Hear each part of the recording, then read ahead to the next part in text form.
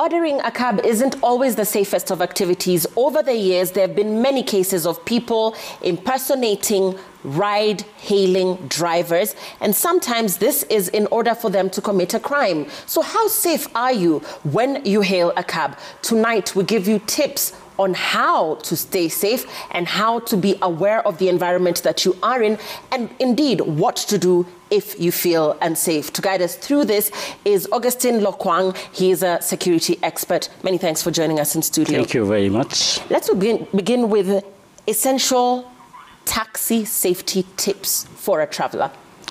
Yeah, thank you, Lillian.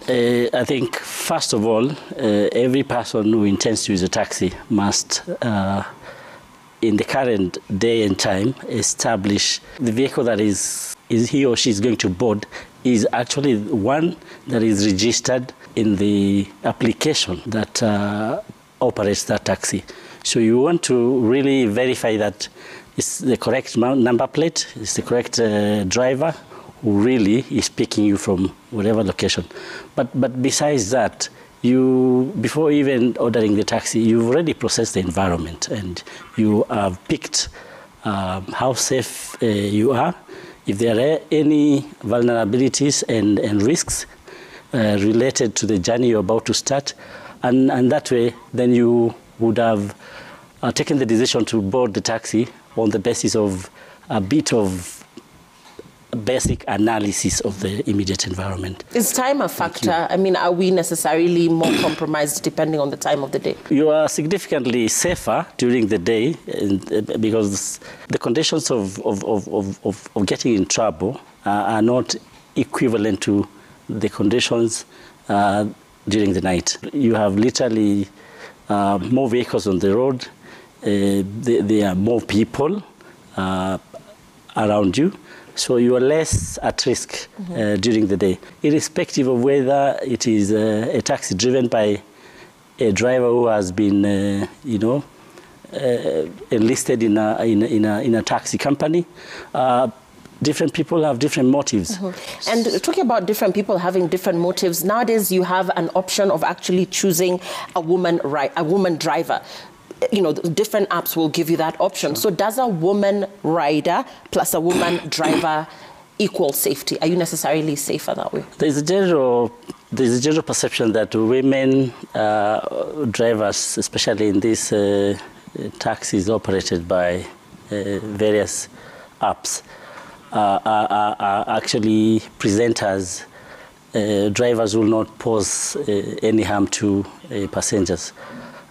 This is taken greatly to be the case, and indeed, looking probably at the statistics of taxis that have been involved in crime, there are more men than women. So, to some extent, women tend to be drivers who deliver you home safely than men, and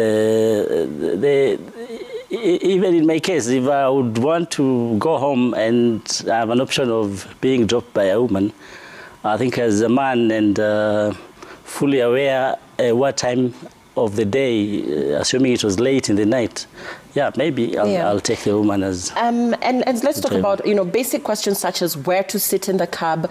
You get into a cab, perhaps you're inebriated, it is late in the night.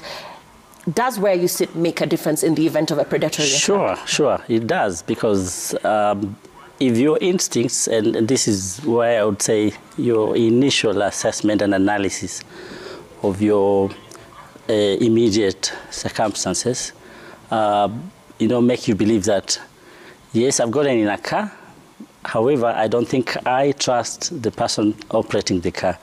The best place to sit in the car is the back seat.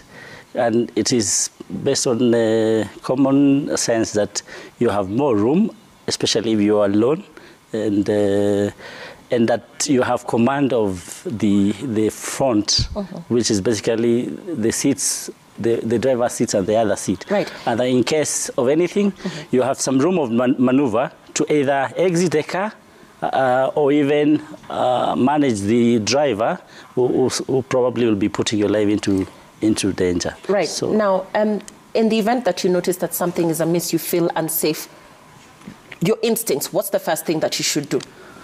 First of all, you don't panic, because the moment you panic, then your situation complicates. You have a right as a passenger to order the driver to stop, and you have to make this decision at appropriate locations along the route. And in this case, if you, for example, the vehicle approaches a police roadblock, that is an opportunity to actually be able to stop the car and escalate the matter to the police at the roadblock. That way you have actually exited the more of conditions of harm. If you find a place that is fairly with a number of people, and you feel that you're safe, that also becomes a location that you can be able to stop and exit the car.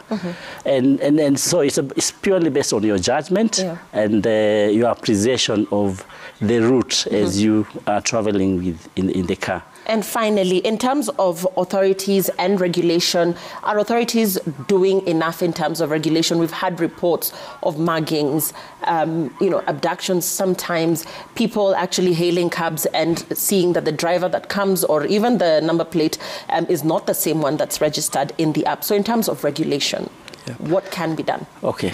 I think as far as what authorities are doing to set up probably a taxi company in this country has certain conditionalities, and that these are conditions that are set out by government. However, compliance with those conditions is not enough, and I would say there's a triangle of stakeholders. One of the stakeholders in the triangle is government, the companies operating the taxis in the country, and the public, who are actually the consumers of the taxi services. There is need for public safety awareness or education. Basically, exactly what we're doing now to raise awareness of would-be users of taxi services on how to conduct themselves in a situation that is endangering their lives. I think most taxi companies have invested in technology. This is GPS. We have panic buttons. They have control rooms where these vehicles are actually, the fleet of vehicles out on the road offering these taxi services are actually being monitored. So I think what needs to be done is to how government and the companies, these companies, can raise the awareness of the clients, and that the primary responsibility is on the individual, because decisions you make to be able to move on from one point to the other will either make you safe or predispose you to abductions or kidnappings. Many thanks. Very, very helpful and timely conversation indeed. We've been talking to Augustine Lokwang. He is a security expert. Be sure to catch this interview later online, and you'll see the security tips that have been shared within, and you'll be able to use that to guide you as you hail your next taxi.